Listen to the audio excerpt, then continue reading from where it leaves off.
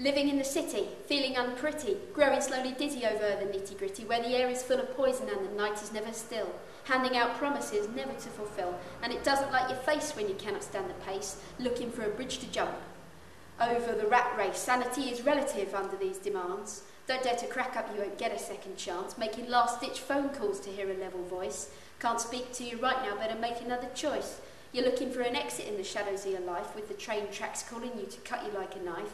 Don't know why you cannot handle it, looking at your friends, seeing how they're doing fine, burning at both ends. You underestimated this life so overrated, emaciated because you're not metal-plated in the place that you call home tonight. You let the clouds descend. Let the voices slowly shatter as you begin to mend. Try not to think of morning when you'll hear them all again, and in the sanctity of solitude, you sleep in some distress, dreaming of train tracks and emptiness.